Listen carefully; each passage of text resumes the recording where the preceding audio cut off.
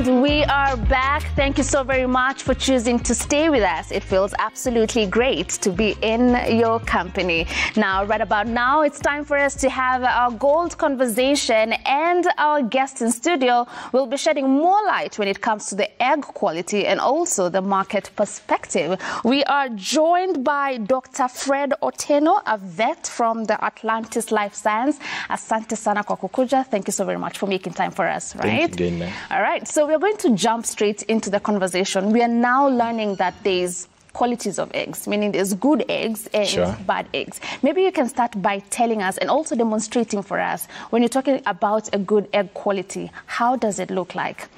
Now, first of all, Ngina, to know what a good quality egg means, that means that, well, these are the characters that an egg possesses that makes a buyer or a consumer to prefer this particular egg from another one. Now, from that perspective, you find a good quality egg, just like the farmer told you. There are the sizes. You must have a good size. Again, another one, you must have a well-formed egg with a good egg shape. Another one, you must have an egg with a good color.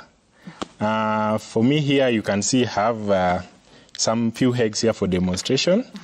And just on my far left, this particular egg here. You find that it is of good quality, well-formed, clean, and very neat. A buyer will prefer such a particular egg.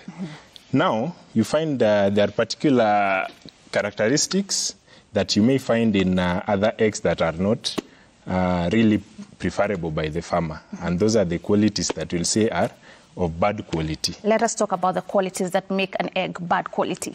Now, first of all, just as I said, the size of the egg. Here with me, I have a big size egg and a very tiny size egg. Now, for the big size one, this is one of the quality of a good egg. This is a quality of a poor quality egg. Then secondly, I have one here that has a lot of whitish material. This one, we say it has excess deposition of calcium in it. That makes the color be whitish. From the look of it, it is not as white as I say, but it has a characteristic of a pinkish color. Different, if I say white, this is the white one. This one is pinkish.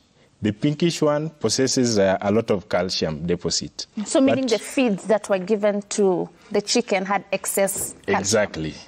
Some farmers also use supplements, which may make these eggs to deposit a lot of calcium in the shell. Now, there's this other quality, which is also a poor quality, that tends to be whitish. This is a sign of a disease.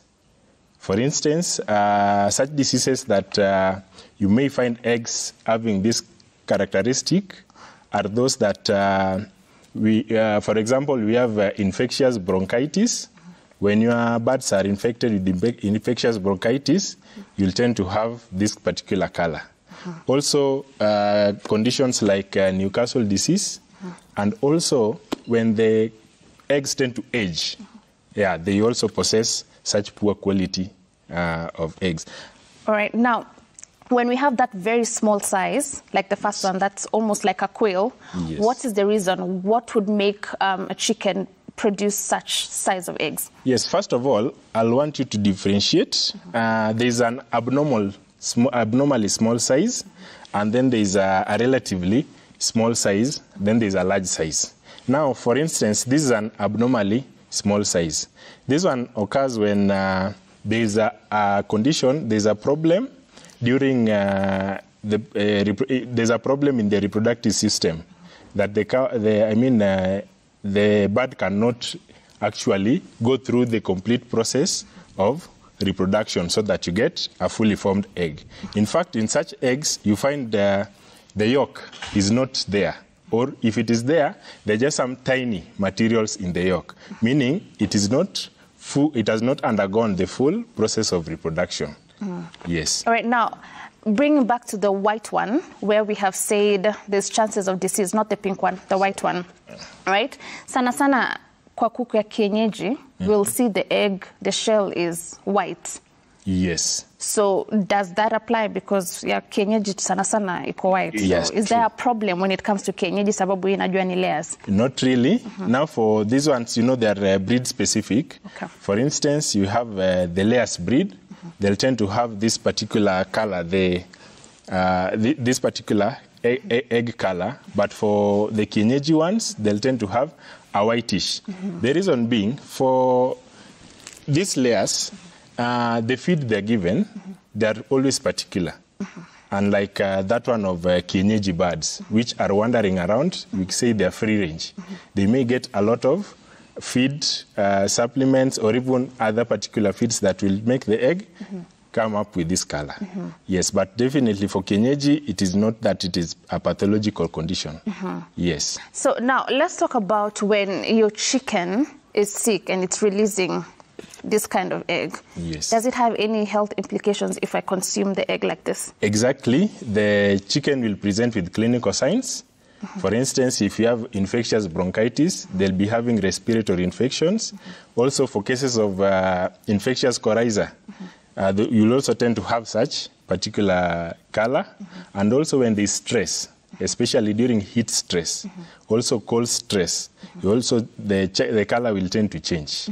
Yeah, now the chicken will present with clinical signs that will definitely make you know there's a problem, and you will also see it in eggs. And if I cook this to consume as a human, will I still get the nutrients I was to get from a normal egg?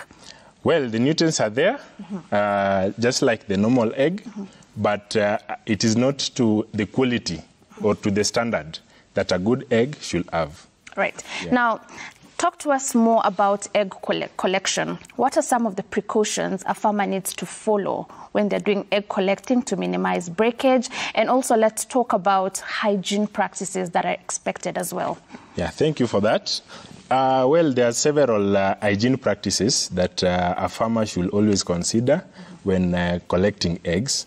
First of all, we don't want eggs that are contaminated, because that is the basic. Remember, when you're collecting eggs, especially for those that are reared in a deep litter system, you'll find there are feces there. Chicken droppings are there, and there are also egg where the eggs are laid just on the droppings. So you tend to have a lot of dirty eggs. For instance, one that I have here. You see, these are a very dirty egg. Chances of this egg being contaminated is very high. Remember, inside this egg, there's a yolk, which is really nutritious. It has a lot of nutrients, and it tends to attract a lot of bacteria. So once it is in contact with something that is contaminated, there are pores on this shell, and this bacteria will get through those pores and affect the yolk. And that's why the farmer was telling you, yolk is very important when considering the egg quality. So those are the reasons why you need to consider good hygiene practice when doing egg collection.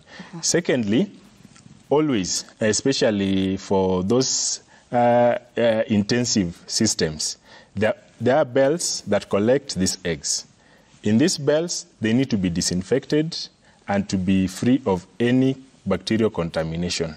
And again, as a farmer, also you need to wash your hands, also disinfect your hands when doing this particular collection.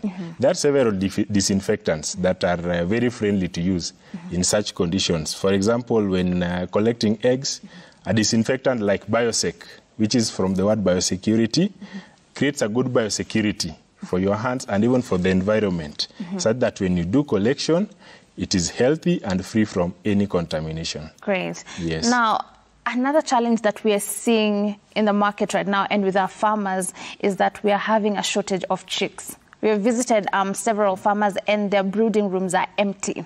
Sure. What is the problem? Why are we facing that right now, and what are the repercussions if this does not change? Thank you. You remember when we had the corona, during that corona period, so many people ventured on this business of poultry production, because it is something you can do remotely at home without any strains. And from there, that's the first time we began experiencing this particular high demand. As you know, right now, so many products that you use in the market are from poultry. And again, even the poultry products like eggs and even meat from the broilers, there's high demand in the market. Right now, the hatcheries we have cannot sustain the demand that is in the market. And that is why we are having this particular shortage of these chicks.